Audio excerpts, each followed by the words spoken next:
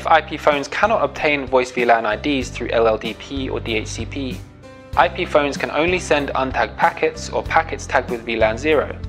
The switch can identify the source MAC addresses of these voice packets, and then adds the voice VLAN IDs to packets and increases the priority of voice packets. In the network shown in the figure, clients require IP phones to connect to the network through switches. Users' IP phones cannot obtain voice VLAN IDs through LLDP or DHCP. Therefore, the voice packets sent by IP phones do not carry VLAN tags. To ensure the voice quality, after voice packets are sent to the switch needs to add VLAN tags to voice packets and configure high priority for the packets. The network plan should meet the following requirements. Voice packets are transmitted in VLAN 100.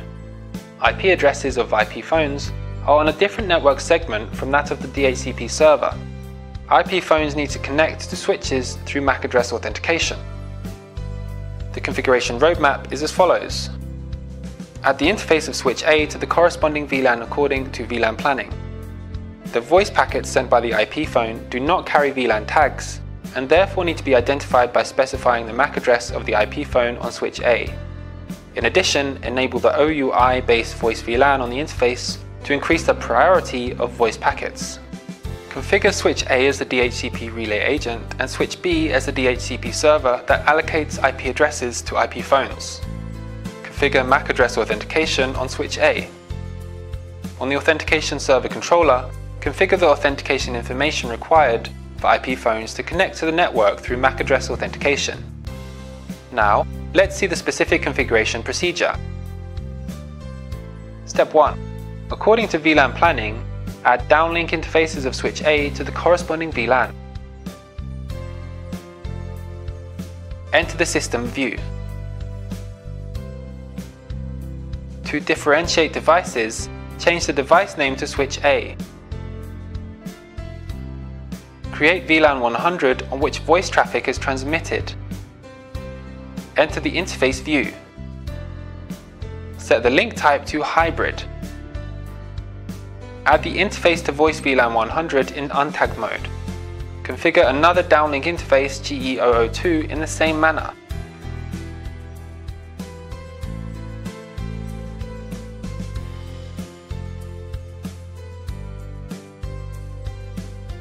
Step 2. On switch A, configure the interface to add voice VLAN IDs to untagged packets and configure the OUI.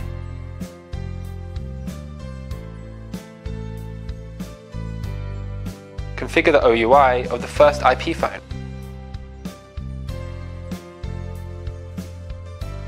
Configure the OUI of the second IP phone.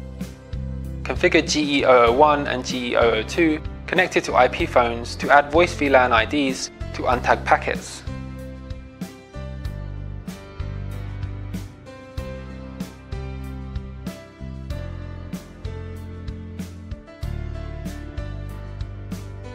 In V200 R011C10 and later versions, LLDP is enabled by default.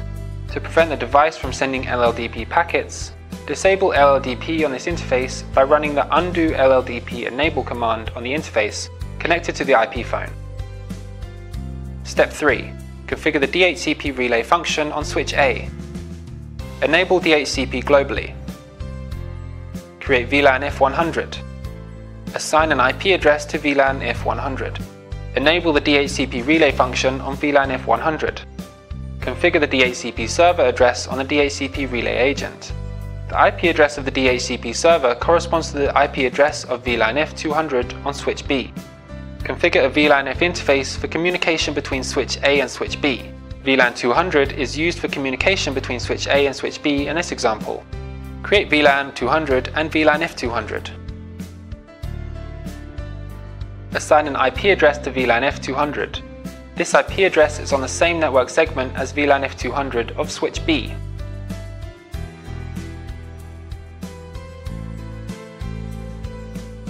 Add the uplink interface to VLAN 200 as an access interface. Configure a default route. The next hop address of this route corresponds to the IP address of VLAN F200 on switch B. Note that you do not need to configure a default static route if the DHCP relay agent is directly connected to the DHCP server. Step 4. Configure switch B as the DHCP server to allocate IP addresses to IP phones. Enter the system view. Modify the device name. Create an IP address pool for allocating IP addresses to IP phones.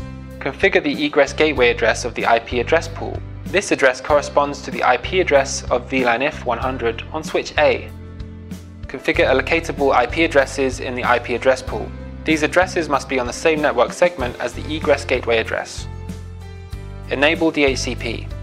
Create VLAN 200 and VLAN IF200. Assign an IP address for VLAN IF200. Configure switch B to allocate IP addresses from the global IP address pool to the IP phone. Add the downlink interface GE003 to VLAN 200 as an access interface.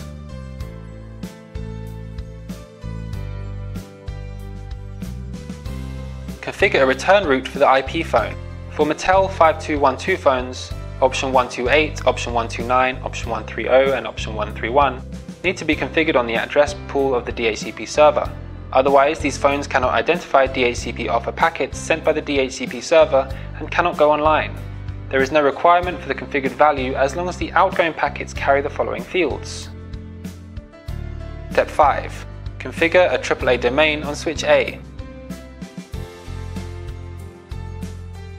Create a radius server template named IP phone.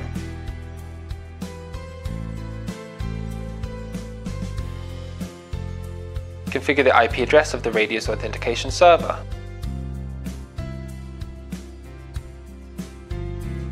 Configure the IP address of the radius accounting server. Configure the shared key of the radius server. This key needs to be used in the controller. Enter the AAA view. Create an authentication scheme named Radius. Set the authentication mode to Radius. Configure a domain named Default. Configure the Radius authentication scheme. Configure the Radius server template IP phone. Step 6. Configure MAC address authentication for IP phones on switch A. The following procedure applies to all models running V200 R00, 9C00 and later versions. For models running V200 R00, 8C00, V200 R00, 7C00 and earlier versions, see the corresponding manual. Before configuring the authentication mode on switch A, set the NAC mode to Unified. Run the display authentication mode command to view the NAC mode of an S switch. If the command output displays that the NAC mode is unified, the unified mode has been configured. Run the authentication unified mode command to switch modes. After switching modes, save the configuration and restart the device to make the configuration take effect. After the restart is complete, perform the following steps to configure the authentication mode. Create a MAC access profile named IP phone.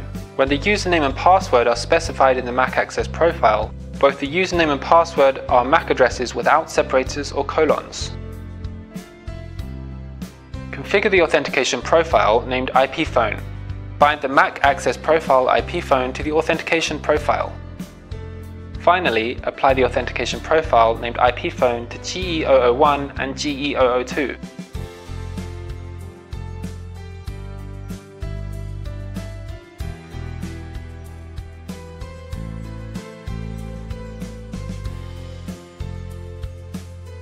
The switches are now configured. Next, let's see how to configure the authentication server, Agile controller, on which authentication information about the IP phone needs to be configured. Before configuring the Agile controller, ensure that routes between the Agile controller and switch A are reachable. The display of the Agile controller varies by version. V100 R00 3C50 SPC300 is used as an example here. The configuration roadmap is as follows. Log into the Agile controller. Step 1. Add a MAC account based on the MAC address of the IP phone. Choose Resource, User, User Management. Click Add in the operation area on the right and select MAC address account. Enter the MAC address of the IP phone and enter the account name randomly. Click OK to complete the configuration.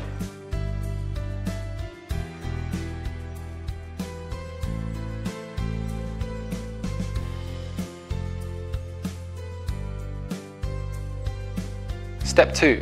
Add switch A to the Agile controller. choose Resource, Device, Device Management. In the operation area on the right, click Add. On the displayed Add Device page, enter the name of SwitchA. The name is set as SwitchA in this example. Enter the IP address for communication between SwitchA and the Agile controller. Set the IP address as required. Select Enable Radius in Radius Authentication Parameters. The device series remains Huawei S series. The authentication and accounting key and the authorization key are the shared key Huawei 2012 of the Radius server on SwitchA. The real-time accounting period is not configured. Accounting is performed based on the duration. Click OK to complete the configuration.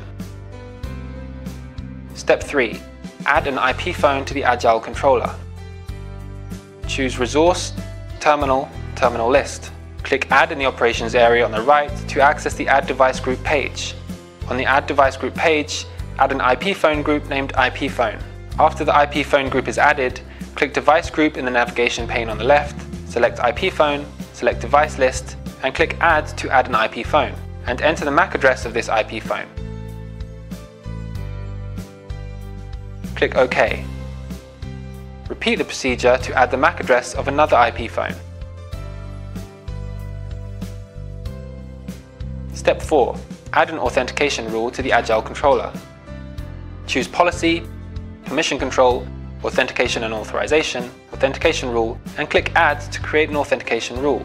Set name to IP phone, set service type to MAC bypass authentication, and set terminal group to IP phone. Click OK to confirm the configuration.